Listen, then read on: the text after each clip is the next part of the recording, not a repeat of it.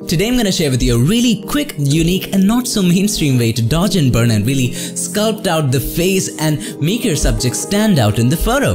Now some of you might not agree with the method because this is totally different from the conventional method, but this method gets your images from flat to fabulous in no time, so make sure that you stick around and stay tuned.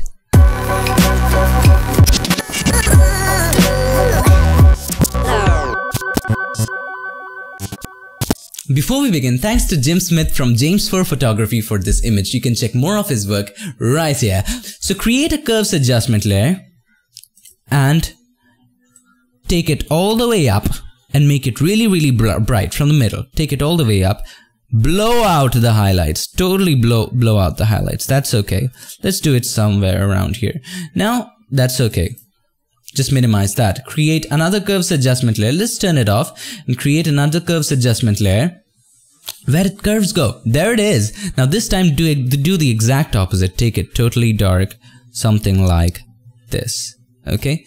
Now let's close it. Now invert the mask. Control I. Invert the mask. Turn it back on. Invert the mask. And you can name it bright.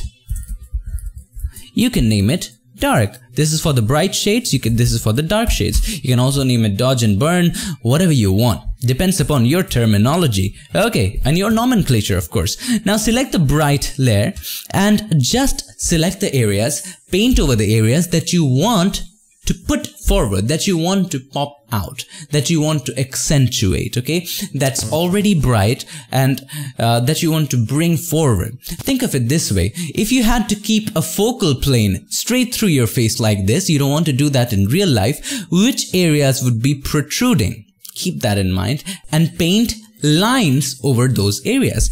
Select the brush, make sure the edge is a little hard, make it a little smaller, and just paint lines. That's all you have to do. The forehead, you want to brighten the forehead, just paint some lines. There you go. You might want to brighten this area. Okay, good. Now the nose, just paint some lines. Simple. The cheek, just paint the lines. This chin area, maybe this area just a little bit, maybe a little bit here. No, that's okay. And that's pretty much it, I guess. Something like this. Just paint lines over the areas. And if you're good at art, you're getting this, I know. So what else areas are bright? That's okay. That's bright. That's bright. We have pretty much got most of our areas okay. So that's pretty much fine. Now see the magic. We have painted over the brighter areas. You can just click here and there over the ear just to have some fun. And then all you have to do, you have to go to the properties of this mask. To go to the properties, you can go to Windows and you can open the properties. There you have it. Okay. Now just increase the feather to maybe 57, 55 works fine. There you go. Let's look at the before. Look at the after. Makes loads of different. You can always paint in a little here if you want to. It's looking a little off right here. Okay, let's look at the difference. So this is the before, this is the after. You can always go ahead and control the feather from here.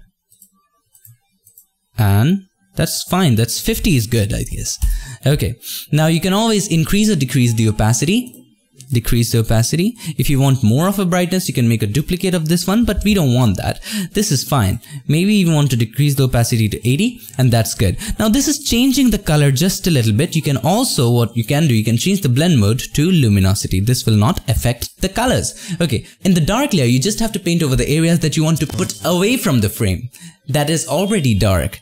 That is away from your camera. Okay, you're getting the idea, right? So you just have to paint over maybe here, maybe here. Okay, now that's good. Maybe a little near the nose, a little there, maybe here, maybe a little here. Okay, now do the same thing. Where did the properties go? Windows, properties, and just increase the feather to, this time it's more, maybe 55 is good. Click OK. Now it's changing the colors. Change the blend mode from normal to luminosity.